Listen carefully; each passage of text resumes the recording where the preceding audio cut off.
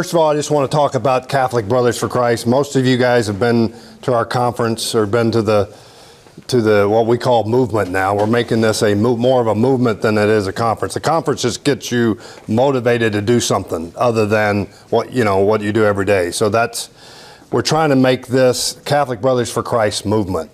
So our mission is to unite brothers, to witness in the gospel in all areas of our lives, and to facilitate faith-building programs in your communities.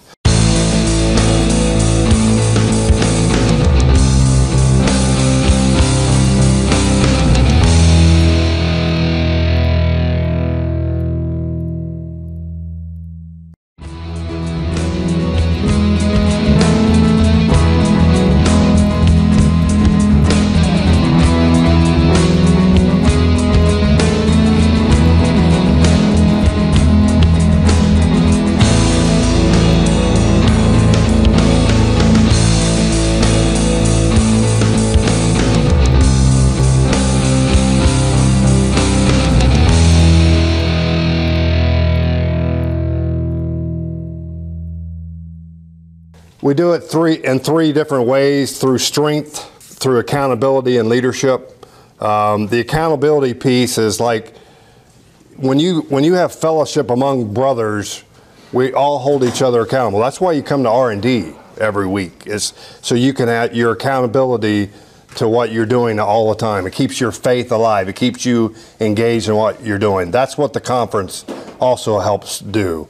And then leadership, like, if we ever need leaders in our church, it's now. I mean, besides our priests, our bishops, our pope, we need leaders, lay leaders, to stand up and help the church. So that's what this movement's all about. It's a step up above. It's not above, but it's more than just our local parish. It's the whole Dallas-Fort Worth area. It's the whole North Texas area is what we're trying to evangelize.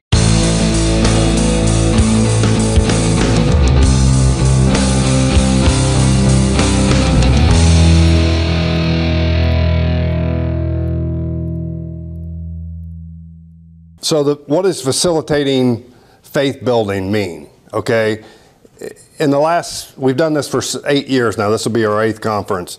We've kind of had a conference. We've done some other events as well, but now we're gonna add on to what we do at the conference. Not only do you go to the conference, but we're gonna add on a program after the conference, like a 6-week program. We're gonna use all the things that we have done over the 8 years and provide resources that you can go watch a video, you can have discussion, you can do it virtually, you can do it in person. We're going to do it on our website, so you can do it any way you want. So we're going to step up what we're doing and make it an ongoing type thing, because a lot of times it's like a roller coaster. You guys go to this conference, you feel great, then you come back and what do you do after that?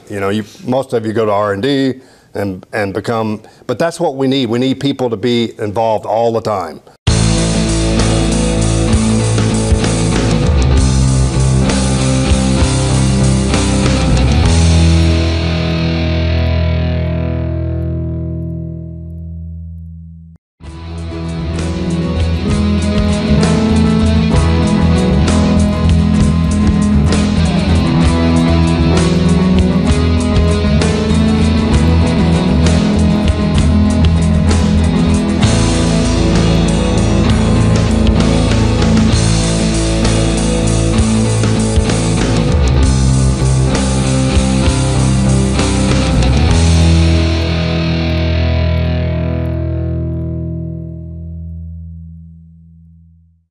So that's kind of what we're thinking on. We read this book, No Man Left Behind. If you guys haven't read that book, you ought to read it. It's a great resource, and it kind of goes through the steps on how to keep men engaged after they've had a great experience and that they've encountered the Lord. It teaches you how to stay engaged.